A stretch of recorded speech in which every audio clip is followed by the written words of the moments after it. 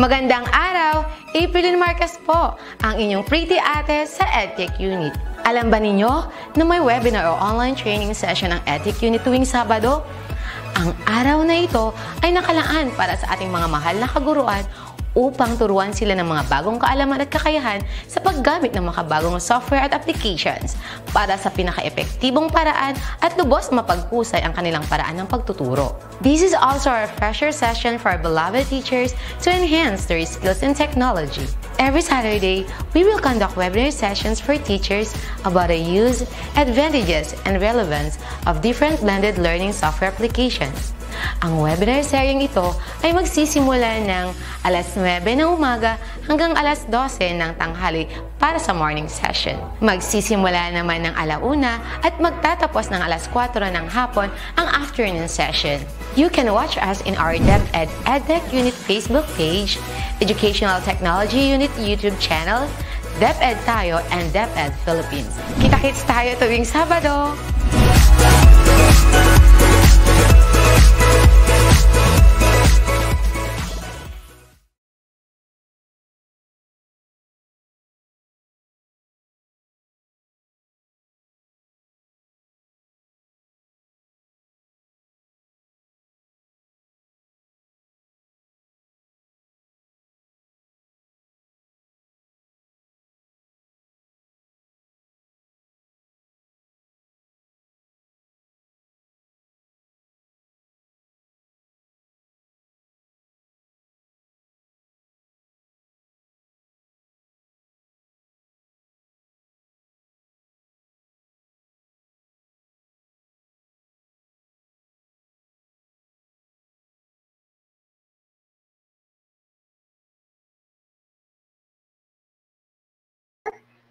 For our grade 12 students. And again, I am your tutor, Shen. And please do not forget our schedule. It's every Tuesday from 11 a.m. to 12 noon. Also, please do not forget to like and share the following Facebook pages for ETUlay online tutorial. We have their DepEd Edtech Unit, DepEd Philippines, and DepEd Tayo. As well as please like and share. Subscribe to the following YouTube channel. We have their DepEd Edtech Unit and DepEd TV. Okay. So once again, magandang umaga po sa ating mga viewers today, especially sa ating mga learners. Okay, I hope you are doing great sa inyong mga bahay, sa kanya-kanyang mga bahay, and as well as you are able to keep up all the tasks and activities given by your teachers po, no? And malapit na pong matapos ang quarter natin for Hope 4. So we are already in Week 6 na po tayo. Okay, we still have 2 more weeks, okay, after this week to be able to finish the subject Health Optimizing Physical Education and Health 4. And somehow we are about to start. Let me greet po ang ating mga viewers for today.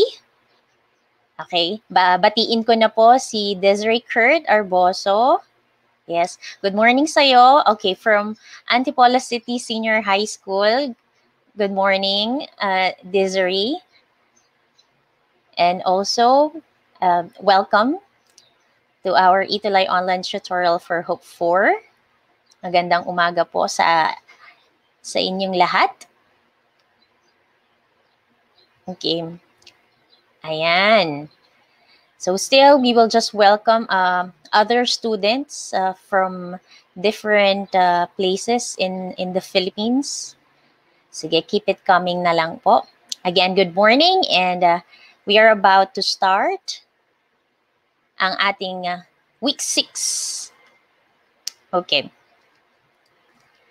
For our Week 6, we will be discussing on kayaking and canoeing. Last time, we started learning some aquatic recreational activities. I hope you could still remember the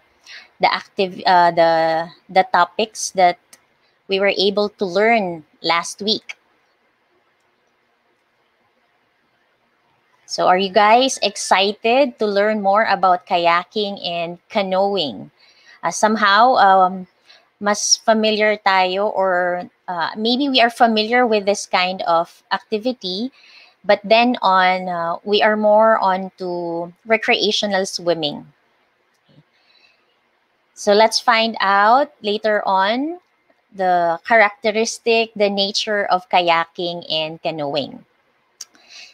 Let me present to you our most essential learning competency that is very important for us to learn. Okay, so that's we have there demonstrates proper etiquette and safety in the use of facilities and equipment. Okay, so we have added viewers po. Let me greet lang. Good morning, Kat. Good morning, Hannah. Good morning, Lanilyn. So welcome for our ETUlay online tutorial for Hope 4. Good morning then, Camille and April and Chanelin. Okay, so that's our learning competency. So we will learn more about the proper etiquette and safety in the use of facilities and equipment. These are the objectives we have first. Let us discuss the nature of kayaking and canoeing. So how does it differ with other aquatic recreational activities? Aside from that, let's demonstrate proper etiquette and safety in the use of facilities and equipment. And lastly, value the importance of proper etiquette and following the safety protocols in the use of facilities and equipment.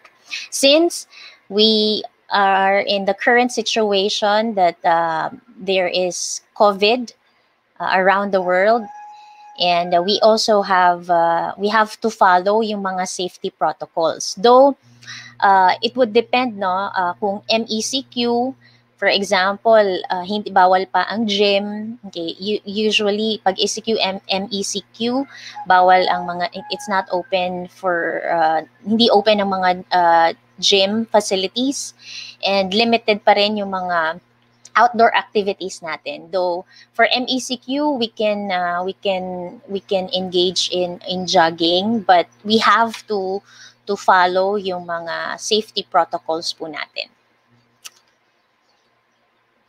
Let's have a quick review regarding our previous lesson. I hope you could still remember our lesson for week 5.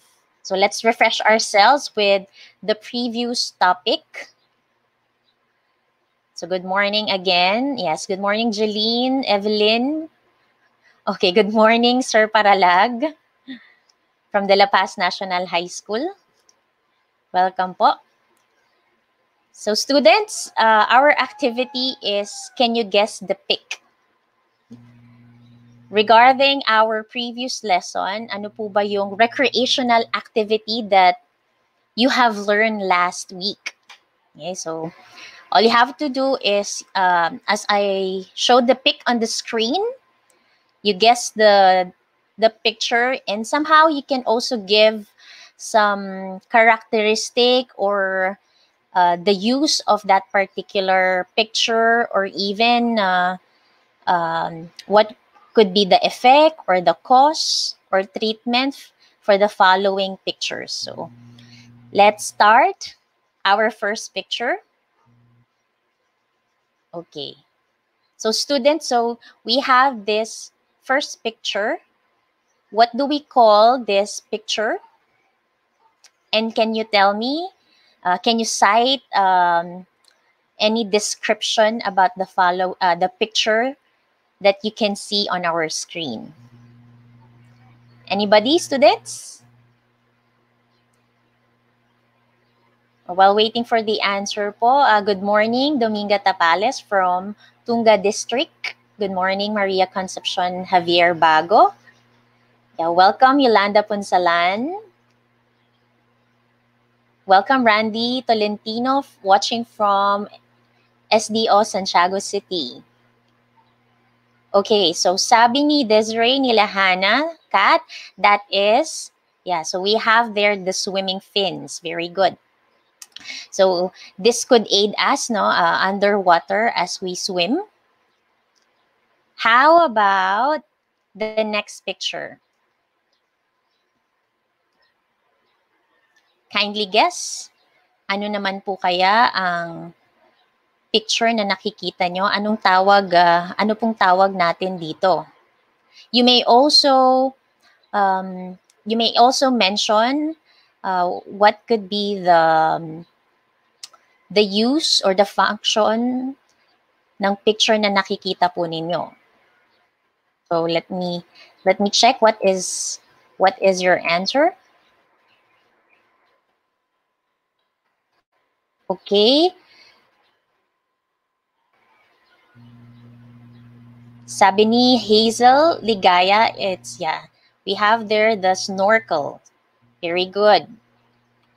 Same thing with Kat, her answer is snorkel. Yes. So that is a breathing device, no? So we can breathe air from above the surface, especially when the wearer's head is faced downwards in the water. So we have there, tama po iyan, yan po ay snorkel. And the next picture, what do we have? Ano naman po kaya ang gamit nitong picture na to?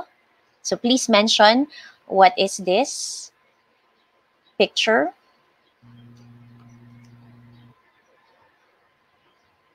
Yeah, good morning, John Lee de la Cruz from Kawayan City, Isabela. Yes, very good, Hannah.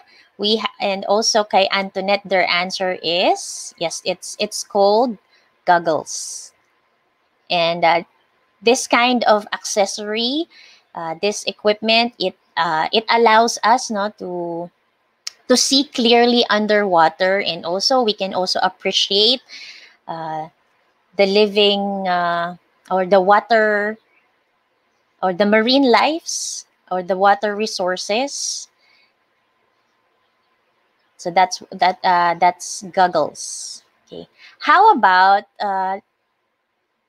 conditions? These are body conditions. Based on the picture, we talk about body conditions that might happen or that might experience of an individual if they are engaging to such physical activity. So we studied 4 body conditions. Having this picture, what body conditions can you think of? Among the 4, so by looking at the picture, ano po kaya ang body condition na ito? Okay, so let me check your answer po. Sabi ni Lanilyn, yes, that is correct. That is dehydration. Very good. So that is dehydration. Now, when we engage to such activities, we lose fluid, okay, in or water inside our body. And I hope, also during this hot weather, no, let's drink a lot of water to prevent us from dehydration. Let's have the next picture. Okay, how about this next picture? What kind of bodily condition is this?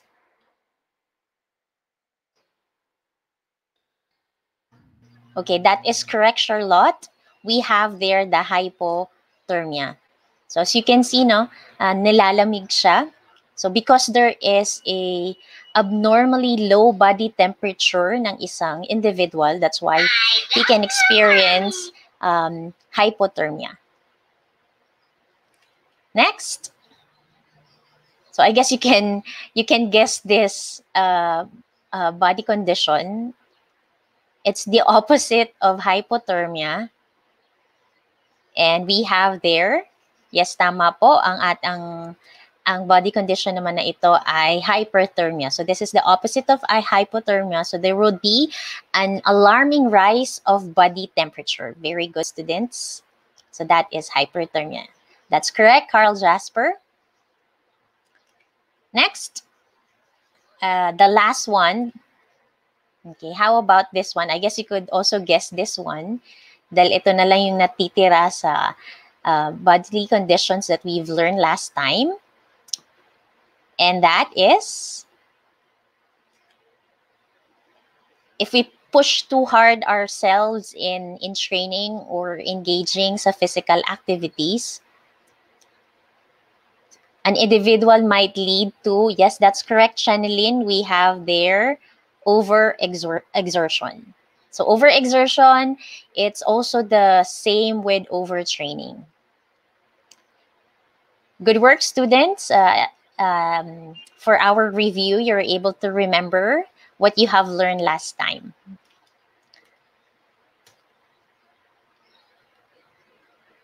Let's now have another activity. It's entitled Essential Question. Now, I want you to look at the pictures that I will flash on the screen later on. So you look at it, and I want you to create a question based on the shown pictures. Again, sa picture na ipapakita ko po, I want you to create a certain question, kahit one question that is related with this picture. So any question that you can think of, and later on, masagot natin yung mga essential question na inyong naisip as we go along with our discussion today. Sige nga po, students, kindly create a question out of this picture.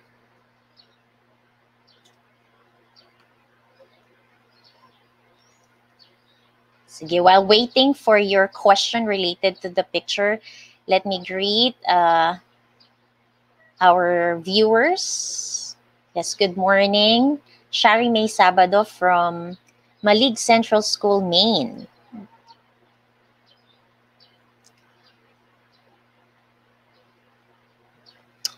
Okay, can you think of a certain question related with this picture?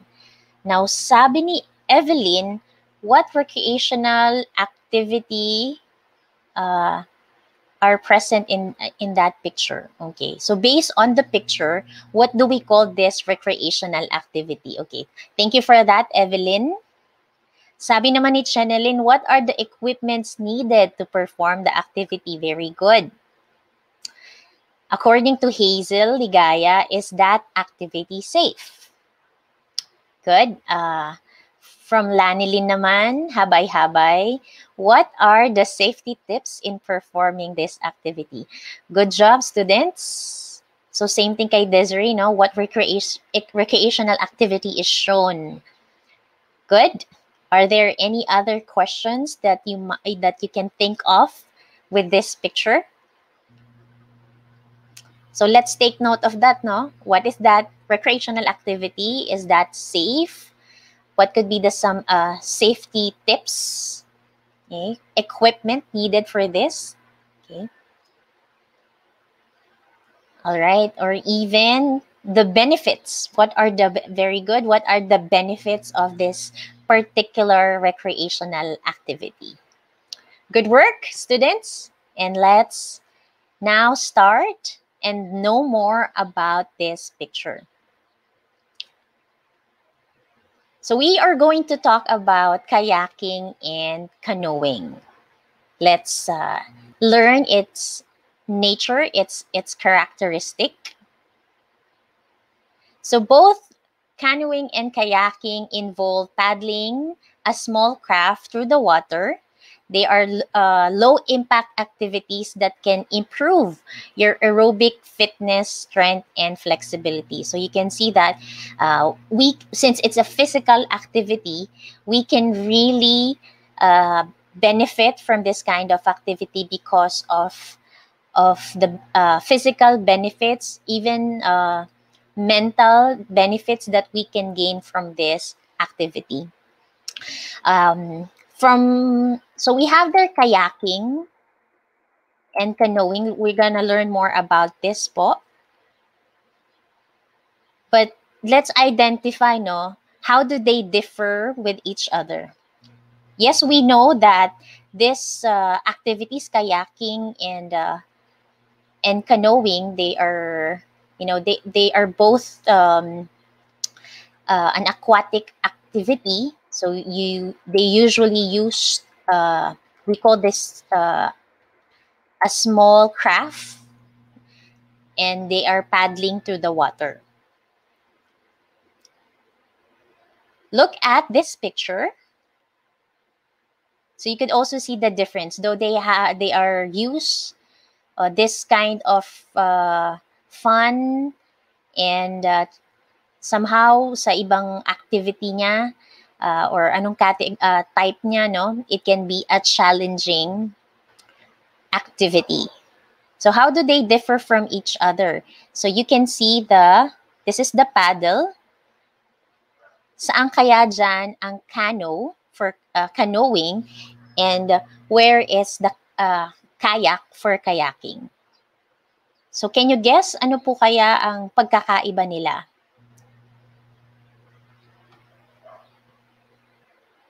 How they look? Yes, they differ, no? Sa mismo sa itsura, what else? Even the paddle that they used or a boat driver used in this particular activity. So you can see ang paddle, and yung, as you can see, the vessel, kung open ba siya or closed ba siya. Okay, so that's how we can differ kayaking and canoeing. Okay, Raymond Baltasar already mentioned, no, yung difference ng canoe and kayak. Okay, so let me read Raymond's answer. In kayak, the paddler is seated and he uses a double-bladed paddle, pulling the blade through the water. And sabi niya, alternate sides. Okay, may idea na siya. Meanwhile, when we talk about canoe, maaaring ang paddler or yung boat driver, they kneel or they can sit, but they are just using single-bladed paddle. So I guess you could already you already know rather which one is for canoeing and which one is for kayaking. So thank you for that, Raymond. So let's start with canoe. So canoe, this is an open vessel. So it's open, as you can see here. And the boat driver or the paddler, he sits or kneels inside this canoe, and he is using a single-bladed paddle to be able to push the craft to the water. So we have there the canoe. Next is the kayak. A kayak is an enclosed vessel, and the person sits in the kayak. So you can see here, this is where he sits. And then he is about to extend his legs. And this is what we call the double-bladed paddle. Okay, so that's the difference between the kayak and the canoe. So for kayaking, usually it allows the boat driver to maneuver through waterways. So sabi natin, he will sit face forward as he propel ahead. Sabi kanina ni Raymond, alternating side to side ng paddle strokes. And also for canoeing, a boat driver or a paddle is just using a single-bladed. Aside from this recreational activity, going back with our history as well, no, it also a means of transportation. Okay.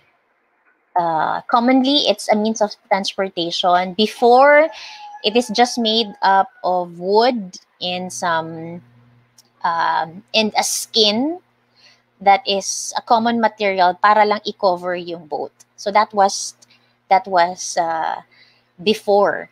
But gradually, as people started using variety of materials na to build this kayak and also this cano. Ang mga materials na to make it more, para maging mas matibay, durable, they are now using fiber, glasses, okay? It's made up of fiber or iba naman ay plastic. Meron tayong iba't ibang klase ng paddling activities. So as we paddle using this cano and as we use this kayak, we can do different paddling activities. So ano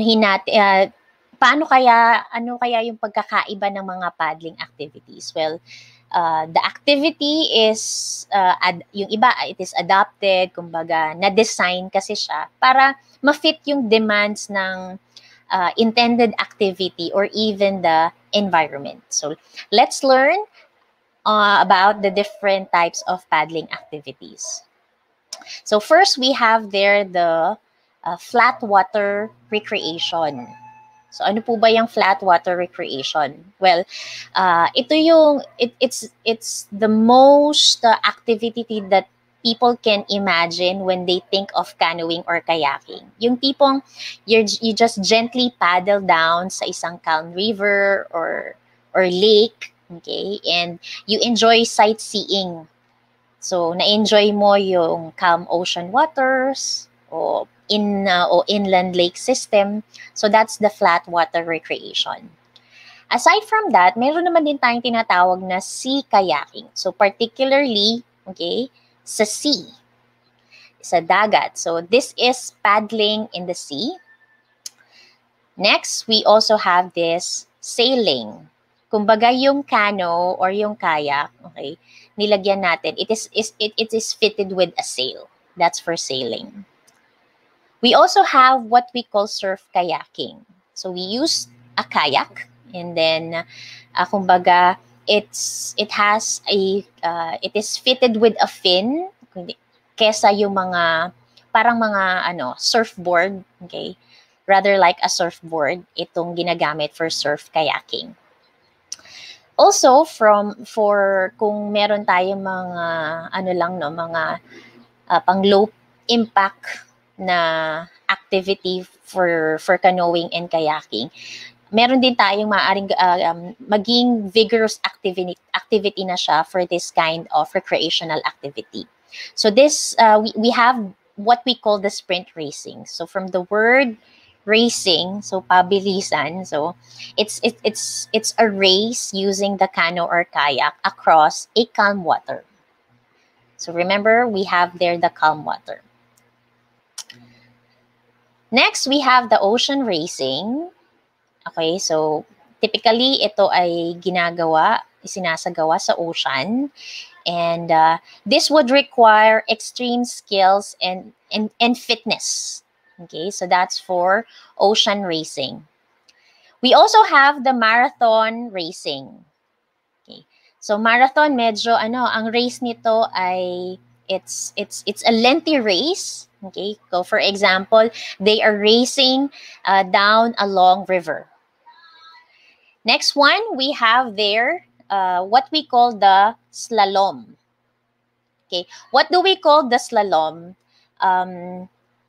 For slalom, an individual here, okay, kumbaga, when he do this activity, that would be against the clock. Meaning to say, the boat driver or the paddler, okay, would negotiate with the water course. Kumbaga, merong mga steering obstacles, okay, around that a certain individual has to go through.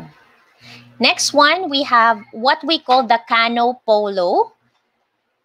Now, this consists of players. No, it can consist 2 teams, and each 2 teams consist of 5 players, and they would compete to score using a water polo ball. So meron po tayong tinatawag na water polo ball. That's why it's called a cano polo. Next one, we have the so-called freestyle. This is what the paddler does in this particular activity is, kumbaga, they do some acrobatic tricks as they maneuver, okay, a river.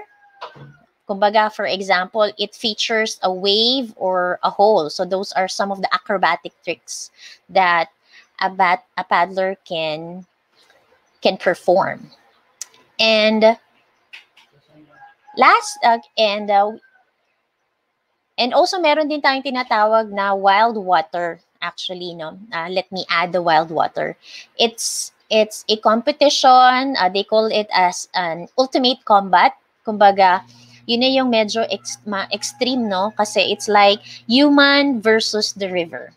Okay, so we're in, kumbaga, yung flow ng river, flowing water. So that's why, kumbaga, yung skills needed, okay, yung strength as well as you combat with the river.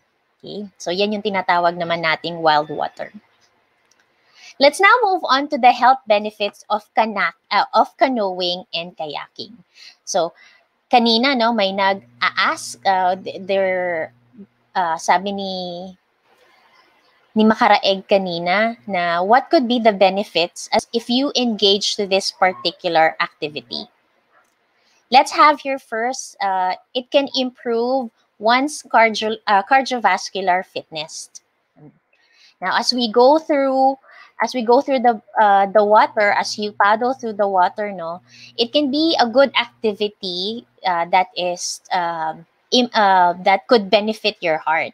So, as you do this kind of activity, meron ding mga study, no, conducted with this kind of activity na when you engage this kind of water activity, it enables us to pump blood, okay, around the body more efficiently. And particularly as you paddle, no, it could take, for example, 30 minutes or depende, no, it could take you an hour as you engage to this activity. Next, we have increased muscle strength. So that's also one. Since, for example, what are the body parts that is moving when we do this canoeing and kayaking? So we usually use our back, our arms, even our shoulders and chest, kasi as we paddle through the water. Another is it can increase torso and leg strength. Okay, kumbaga, with this particular activity of canoeing and kayaking, no, kasi it's a rotating torso, and somehow affected na din because we apply pressure sa ating legs, okay, as we paddle.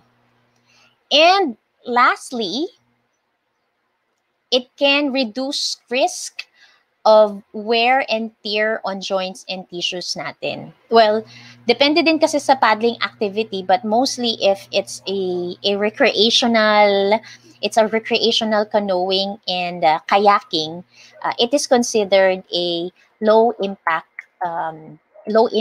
activity. So it's like you're just paddling and then you're just enjoying the scenery. So that's why hindi siya katulad ng tumatakbo ka when you run. Okay, we're in that case, mas napupuwersa ang inyong mga joints. Okay, mas napupuwersa ang inyong muscles, and yung wrist, because of this low impact activity, no, so mas marireduce ang risk para sa wear and tear joints. Meaning to say, or in a nutshell, no po, kumbaga hindi tayo prone sa mga body injuries if we engage in a recreational canoeing or kayaking. Now, may nag-ask din kanina what are some of the equipment used for this kind of activity. So let's know yung tinatawag nating basic kit for canoeing and kayaking. So these are the things that you need as well if you engage to this kind of activity. So first, syempre kailangan nyo ng canoe or a kayak. So that's one. Next, you have there the appropriate paddle that you need. So kung double-bladed ba siya o single-bladed paddle lang siya. And it's for beginners, or better na rin as you do this kind of activity, you have this what we call the personal flotation device na tinatawag natin. Okay? So it's PFD. Okay?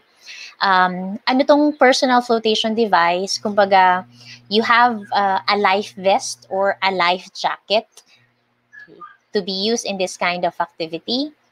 Next, we have there yung helmet na tinatawag natin. So, this is needed, okay, if there would be a chance na it would hit your head on something hard. Kung sakaling, for example, hindi calm yung water. So, just in case for a hard object na pwedeng tumama sa inyong head. Meron tayong tinatawag na wetsuits, okay, and also the spray deck. Wetsuits, isama nyo na rin dyan yung tinatawag nating wet booties. Okay? Now, as a boat driver or a paddler engaged to this activity, syempre they have to wear comfortable clothes. Okay? And usually, pwedeng ang ginagamit nila dyan, no, yung tops nila, the usual is they're using rash guards. So, ang rash guard kasi, it's made of polyester or nylon blended, okay? And, kumbaga, it's quick drying. Kumbaga, it can be stretched well. And, yung mga iba kasing rash guard, no, it consists of yung tinatawag nating mga pang-protection against damage sa UV rays. So, that's for rash guard. Yung iba naman, they are just using ng mga quick dry, yung mga board shorts na tinatawag, or some comfortable quick dry pants. Yung parang mga ginagamit, yung mga parang ginagamit sa mga synthetic yoga pants. Okay, so that's how can we describe a quick dry pants. And yung tinatawag natin, sabi ko kanina, ng mga yung wetsuit booties. Okay. And kumbaga, it would protect your toes, okay, or your feet. And also kasi, syempre, if you're in this kind of activity, no, because you're into the water, all right. So you para hindi kayo din masyado nilalamig. Okay, so you have these wetsuits. And yung tinatawag naman po nating spray, we have this spray deck, okay? Ito naman po ay isang flexible waterproof na kino-cover sa boat. So, kino-cover sa kayak, sa canoe. Kasi 'di ba makikita nyo, particularly mas ano natin sa kayak kasi it's an enclosed vessel po, no? Unlike for canoe. So, in that case, kino-cover nila yung boat kung saan yung merong hole for the passenger space. Okay? So, especially, this spray deck is designed to prevent water from entering the boat while the individual is enjoying, okay, canoeing or kayaking. As he paddle, as he paddle through the water and enjoy also the scenery ng calm river or ocean or sea.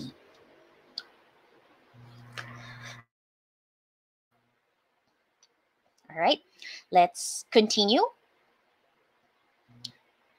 So those are the basic kits for canoeing and kayaking. These are the things that you need when you engage to this activity. So pwede nyo na rin isama kasi, no?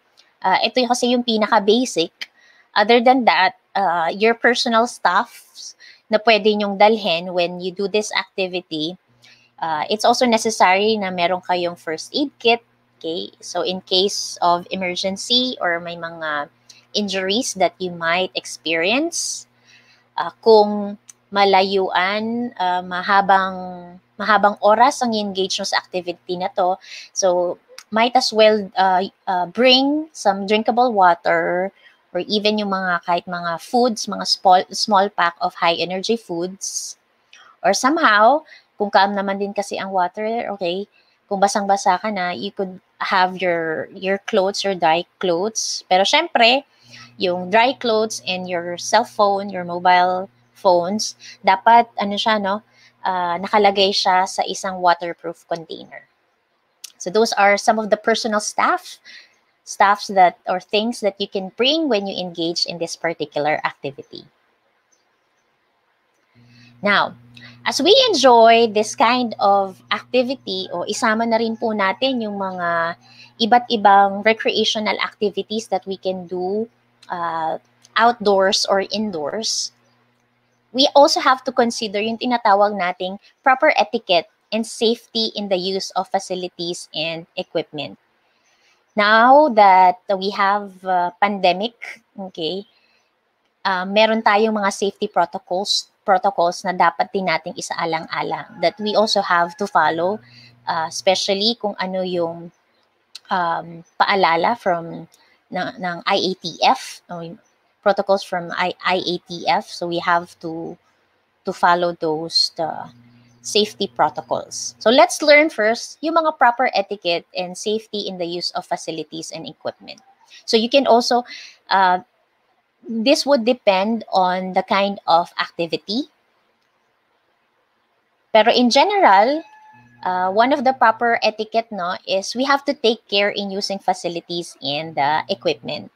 So kung nasa gym man po kayo, or if you're doing this canoeing and kayaking, so we have to, kumbaga pangalagaan natin, gamitin natin ng tama, for example, yung mga dumbbells, okay, yung mga cano, yung kayak, yung paddle, if it's a dance studio, right?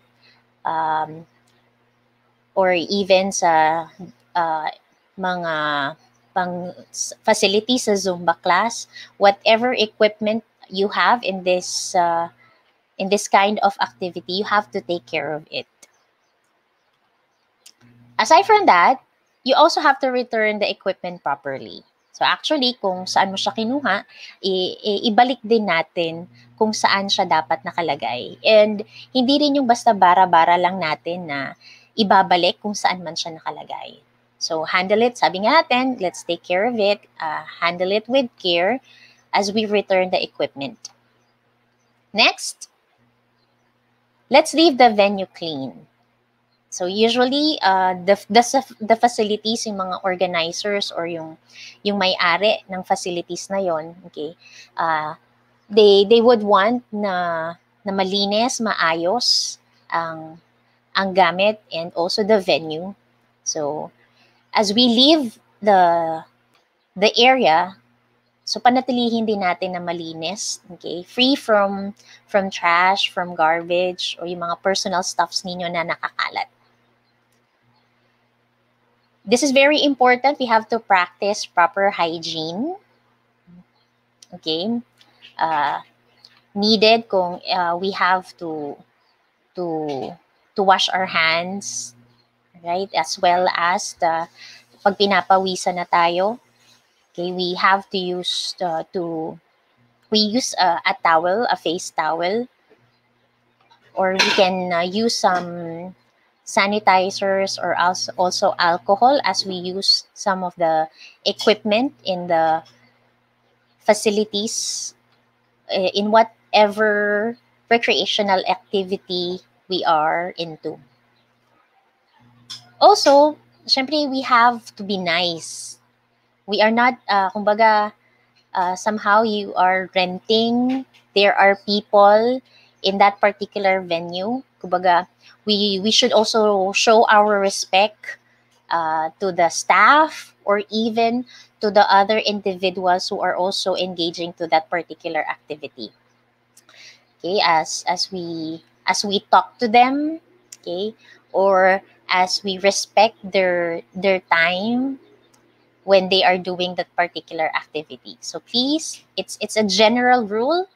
Let's be nice to the individuals, okay, you that you see or yung that you socialize, yung nakakahalubilo nyo within the venue. Next is the safety protocol. So this is very important, and as the gym or other mga physical activities, may mga businesses wherein they're into physical activities, no? There are certain safety protocols that we have to follow, and we also have to respect. We respect and follow. I guess you're very familiar with this, that we should have a safe entry everywhere naman po, no? Particularly sa Pilipinas. If it's an indoor establishment, there is a temperature check. So in all sports facilities, so needed talaga to, just to check your body temperature. Other than that, we have to maintain a physical distancing. So particularly what they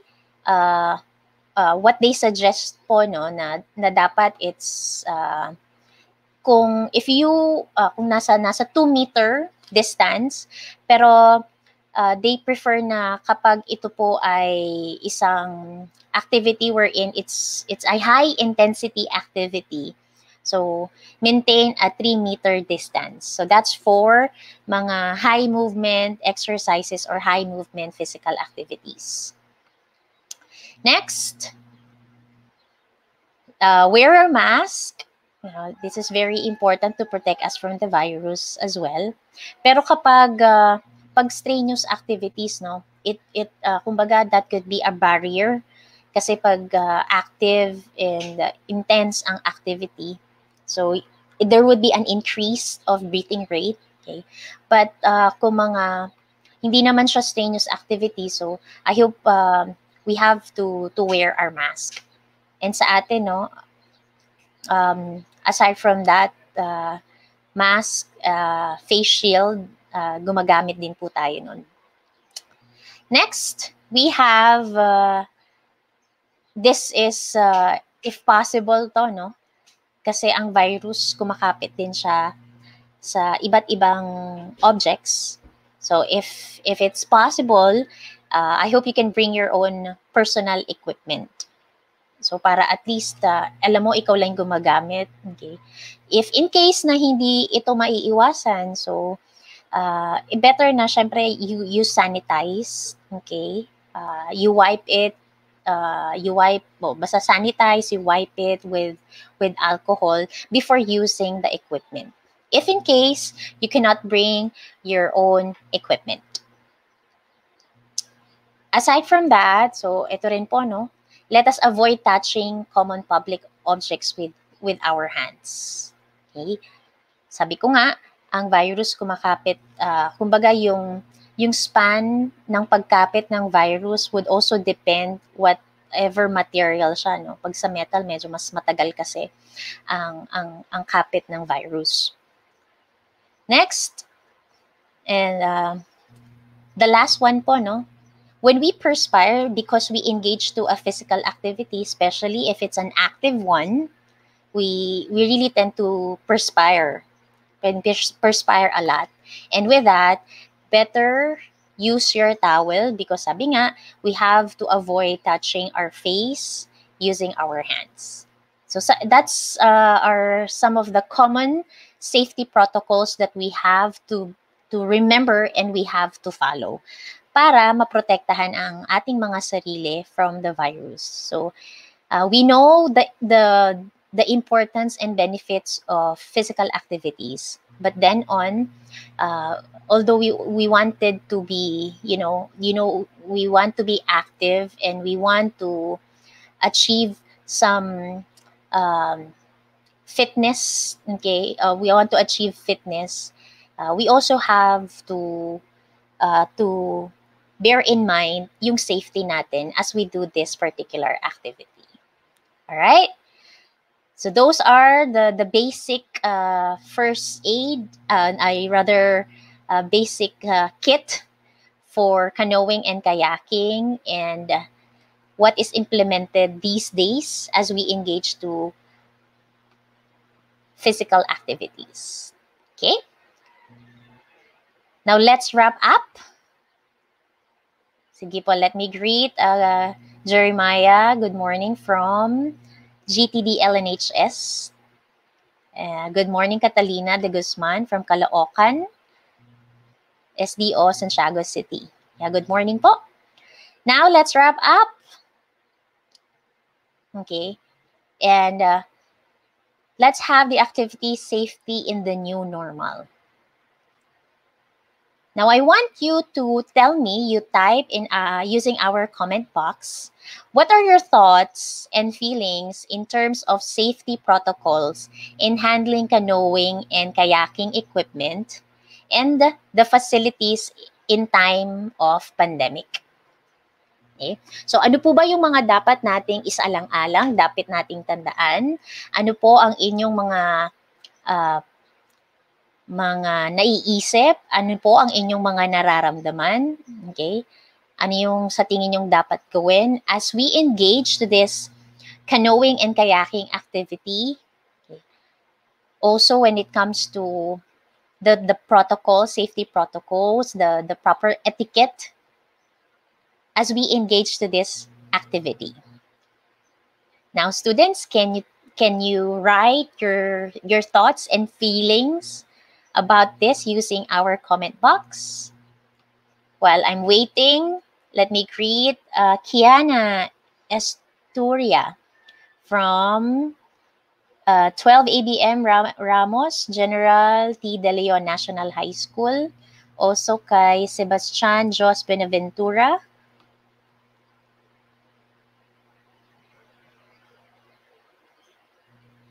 Good morning as well, Carl Steven Busog.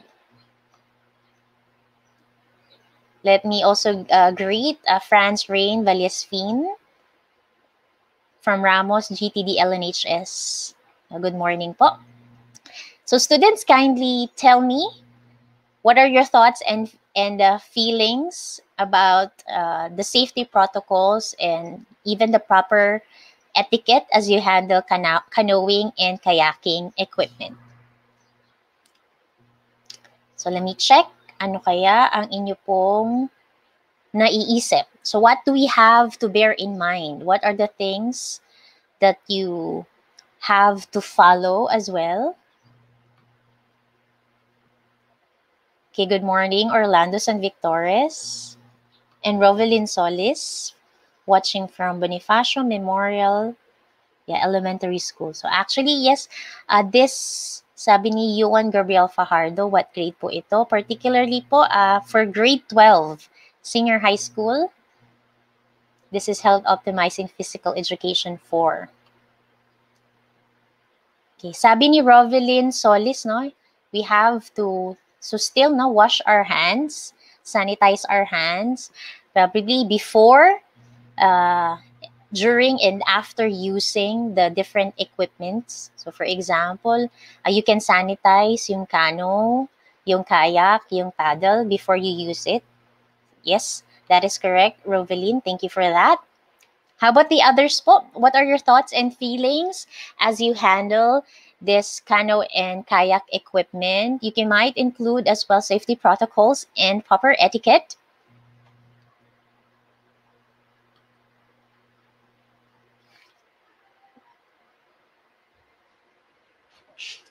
While waiting, you're welcome, Orlando San Victores. Yeah, hi Kian, watching from Caloocan, SDO Santiago City.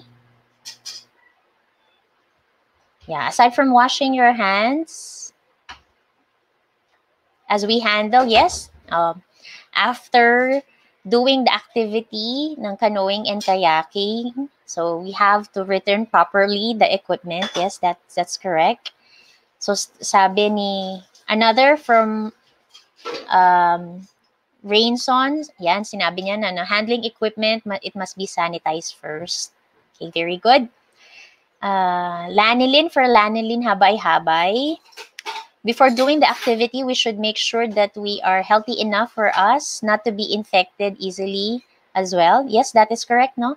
Hindi lang dahil sa kagustuhan natin gawin ang activity na ito. So, we should also be, physically, mentally ready as we do this activity. Yeah, following the health protocols, that is correct. From Francesca Macaraeg, so we have to consider a lot of proper etiquette. So, Francesca, no, may I request na please be more specific as we consider this a lot of proper etiquettes po, no, and safety protocols. According to Evelyn, so better if we bring some first aid kit in case of injuries or emergencies. That's correct, Evelyn. Thank you. Now, though we have this, may sinasabi tayong mga health protocols, no? Sabi ni Penny na Risma, we have to follow. Also, maintain or keep social distancing according to Orlando. And also, okay, nasabi na rin ni Chenely, no, we have to bring back the equipment in its right place. Kasi there would be other individuals who would use those equipment. Okay, so social distancing, follow the health protocols, sanitize, and also also you have to check your body as well if you are ready enough to engage to this particular activity. Thank you so much, students, for your participation, your active participation for today's lesson. I appreciate it so much. And that ends our lesson for week 6 about kayaking and canoeing. I hope you're able to learn about the nature and characteristic of kayaking and canoeing. Also, if it's possible, there would be a time that you can engage in this activity because you know for the fact na merong mga benefits tayong makukuha sa ganitong klaseng activity. And again, thank you for tuning in for our ETUlay online tutorial, and for your comments, suggestions. Do not forget to email us. Your comments and suggestions are very welcome. Just email us at edtech@deped.gov.ph. And then again, this is your tutor Shen. Thank you. Thank you so much. And always remember, sabi ko nga, be tougher than your excuses. Dare to be fit. So since you cannot do this activity yet, please do physical activities, active physical activities while you are staying at home. Thank you so much. And muli, kita-kita po tayo next week. Keep safe and God bless everyone.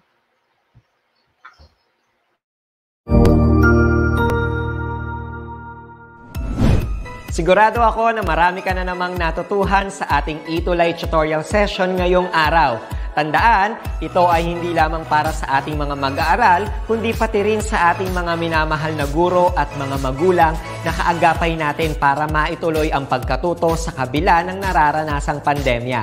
Patuloy ding sumubaybay sa DepEd TV para sa mga araling ginawang video episodes. Mapapanood ito mula Lunes hanggang Sabado, alas 7 ng umaga hanggang alas 7 ng gabi sa inyong mga telebisyon. Abangan bukas mula 1:00 ng tanghali ang iba pang aralin sa ating ETUlay free online tutorial session sa Filipino. I-like and subscribe at manatiling nakasubaybay sa ating ETUlay tutorial session sa DepEd Edtech Unit FB page at Educational Technology Unit channel sa YouTube at sa DepEd Tayo at DepEd Philippines social media accounts. Paalam!